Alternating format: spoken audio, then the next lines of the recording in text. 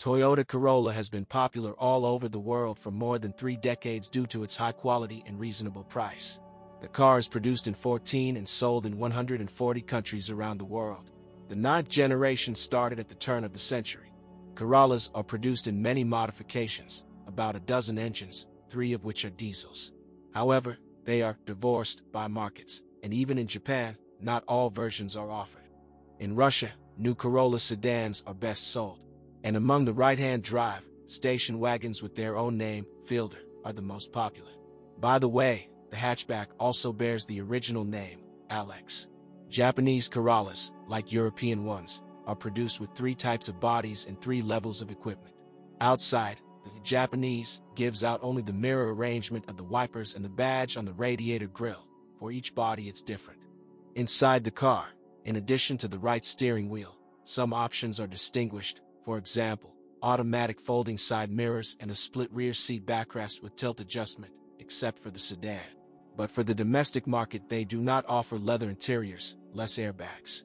In the mandatory set, ABS, electric power steering, air conditioning, or climate control, front airbags and power accessories.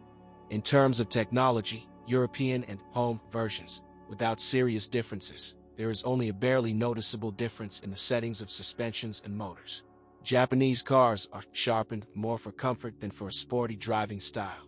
Therefore, on most modifications, except those with a 190 horsepower engine, the rear brakes are drum, and the suspensions are rather soft. The vast majority of machines are equipped with the hydro-mechanical automatic. Manual, only with the most powerful 190 horsepower engine. All-wheel drive versions from Japan, all with an automatic and gasoline engines of 1.5 and 1.8 liters. Let's take a closer look at the Fielder station wagon. A car with a 1.5-liter engine and front-wheel drive in the RHD Corolla family is probably the most practical.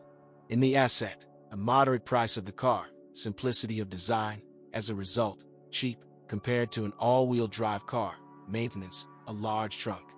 A 1.8-liter gasoline engine is, of course, more powerful, but also more expensive, including in operation due to fuel consumption.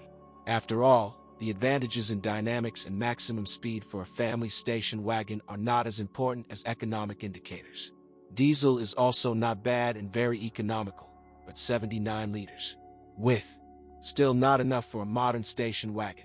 Yes, and repairs in the event of a breakdown will not be cheap.